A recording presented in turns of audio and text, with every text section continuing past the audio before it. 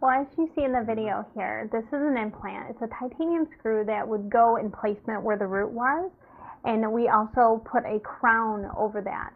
And what an implant will do, since your implant is in the back of your mouth, it'll help so that the tooth above it will not hyper-erupt, because teeth need each other for support. And if you don't have that support, the tooth above it will hyper-erupt and your other teeth will tilt, causing more problems such as periodontal disease, bacteria, plaque in those areas, more tartar.